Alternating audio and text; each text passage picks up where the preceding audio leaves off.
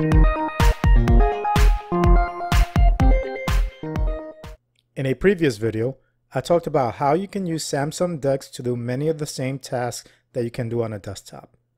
I also spoke about how developers can use a Linux install on DeX to do your coding right on your Smasung device. This video will elaborate on using Linux on DeX to set up a development environment for coders.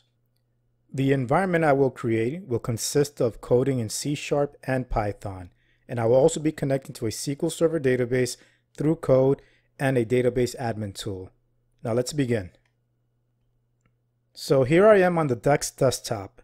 At the top, I have the Linux on DeX app that will allow us to run the Linux container. Let's open it up and let's click on the Run button to begin.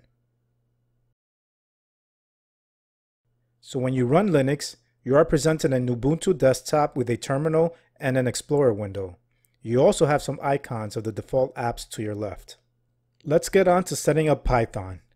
I'm going to set it up using Visual Studio Code, which is installed by default. I'll open up Visual Studio Code. Now, I need to install the Python extension for Visual Studio Code. To do this, you have to click on View, Extensions, and in the search box, type Python. There are several Python results. The one we want is the one displaying Microsoft as the publisher. Let's install that one. When it's finished installing, click on Reload. Now, before I create a Python project, I'm going to install the pip package manager and also create folders where I will store the project. Let me close Visual Studio Code first. I'll go to the terminal window and first do an apt-get update. After the update, I'll type the command to install pip. After it's installed, I'll also install pip for Python version 3. Now, I'll create the folders where I will store my Python projects.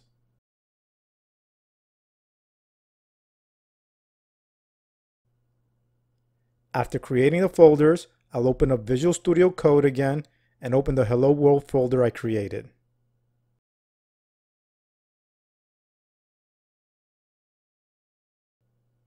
I also want to make sure that Visual Studio Code is pointing to a Python interpreter. To do this, type Ctrl-Shift-P to bring up the search box and type Python Select Interpreter.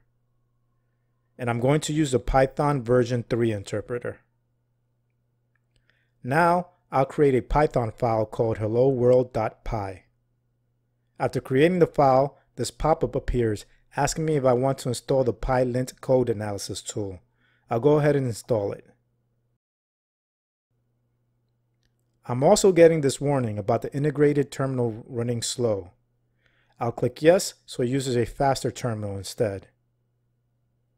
Now, I'm ready to write some code, so I'll type out a quick Hello World program. I'm done, and to run it, I right-click on anywhere in the code area and click on Run Python File in Terminal. As you can see, at the bottom of the terminal, a Hello World message is appearing. Now let me modify the code so it spits out the Hello World message 100 times. I'll run it again, so pay attention to the bottom terminal window. Now you can see the Hello World message typed out 100 times. We're done with Python, so now let's set up a C# environment. For C# development, I'm going to install MonoDevelop. I'm not using Visual Studio Code because I wasn't able to get the Microsoft.NET framework working. There seems to be some issues with running it on ARM64 processors, but MonoDevelop has its own version built in. To install MonoDevelop, all I have to do is type sudo apt-get install MonoDevelop in a terminal window. After the installation is done, a new icon will appear in the programming folder, so I'll run MonoDevelop now.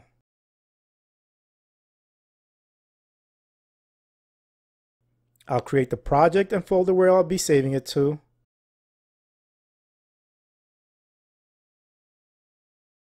When creating the project, I already get a simple Hello World application without writing any code. Now let's run this. And a console window with the code's output appears. And you can see it says Hello World.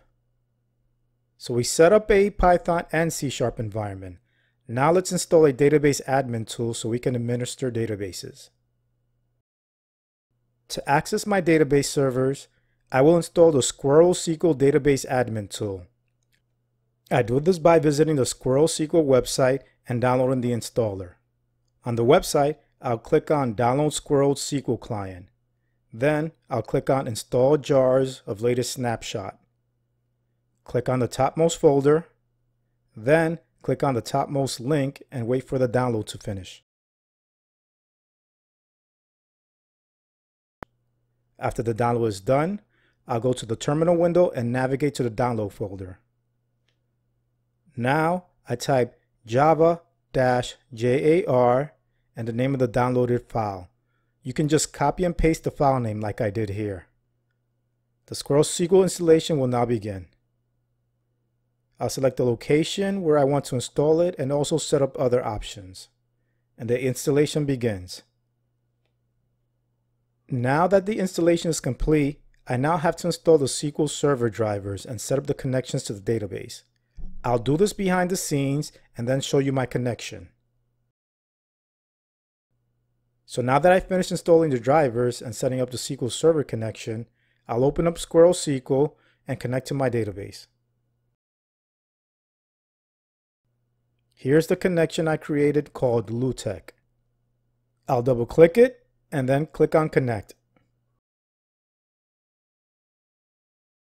The connection is successful, so I'll refresh it so I can open up my tables. I only have one table here called Guitars to demonstrate this. I'll open it and also maximize the application. Now let me run a quick SQL query. Here, I just basically open up the Guitars table again, but this time using SQL code. So that's a typical database connection. Now I'll show you a C# project I created that connects to the database and displays this table. So I'll open up Model Develop again and open the database project. This is a small project that reads and displays the database table I showed earlier. I'll run it, and you can see the same entries I have in the table showing up here. To further test this code, I'm going back to Squirrel SQL to add another entry to the table. I'm opening up the application.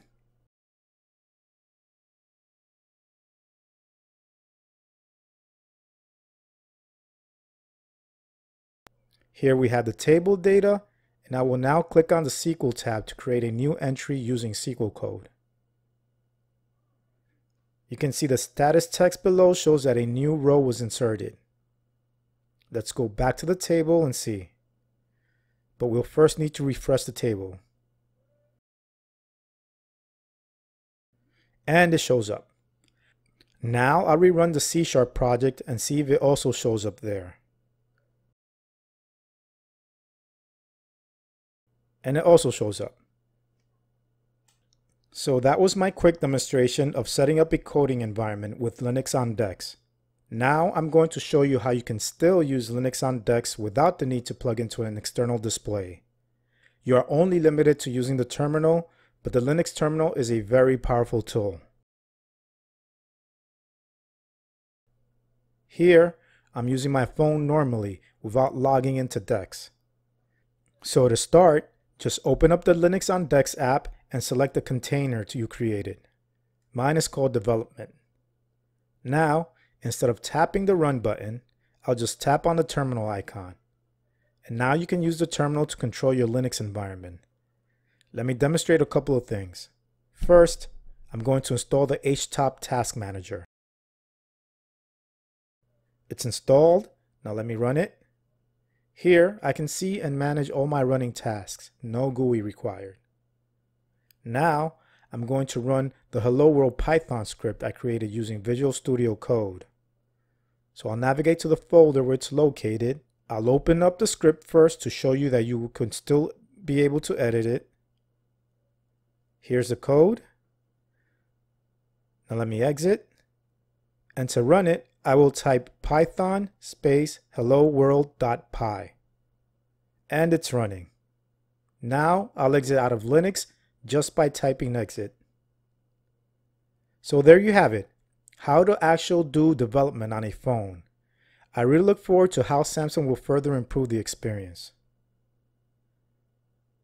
The major issue I have with Linux on DeX is the available software packages. Since the Galaxy S10 uses an ARM processor, you'll find that some of the applications you use don't have an ARM version available. Some applications that I like to use, like JetBrains Data Grip and TeamViewer, are not available for ARM processors, and there is no source code available for them, so I could compile my own. With more ARM computers being available for sale and Chromebooks now supporting Linux applications, I'm hopeful developers will start to keep ARM systems in mind. So that's Linux on DeX. Let me know what you think about it in the comments. If you like this video, please give it a like and subscribe, and I'll see you next time.